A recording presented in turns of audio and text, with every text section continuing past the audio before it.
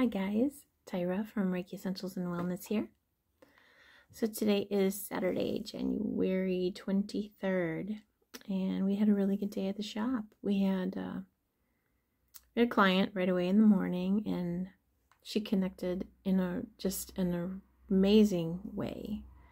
It was really neat to experience that part of her journey with her. She is a seeker, spirituality seeker. And so she really knew her stuff. She hadn't ever had Reiki, but her friends have. And so she came in at least knowledgeable about it. So that was neat, experiencing that with her. And then later then in the afternoon, we finished up one of the Reiki 1 and 2 class series for a woman that she's from town, and she's kind of awesome. So it was her last day, and I brought in a couple other masters and like another person for her to work on, just to kind of jumpstart that practice. I like to do that for my students as much as I can, so that they, then it's like her last day of class, or their last day of classes, and then they're working on people right away. And sometimes maybe they don't have a table ready, or they don't have a spot ready, and then so much time goes by and they haven't used their talent at all. So I like to throw them in right away. The lady I had today, she sent me a picture of a bird getting kicked out of the nest, and I'm like, yep, you're ready. Boom, kick her out of the nest. And so we brought some people in, and that was good. Really good feedback. And one of the other people that were there is also a Reiki master and some other healing modalities, and he had some really good ideas.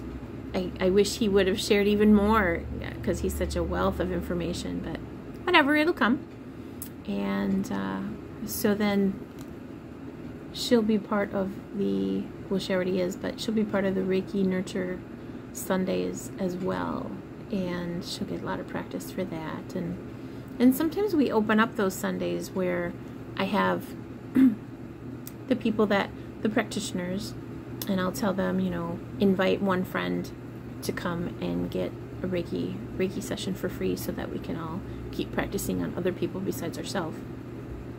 So that'll be something that happens throughout the year.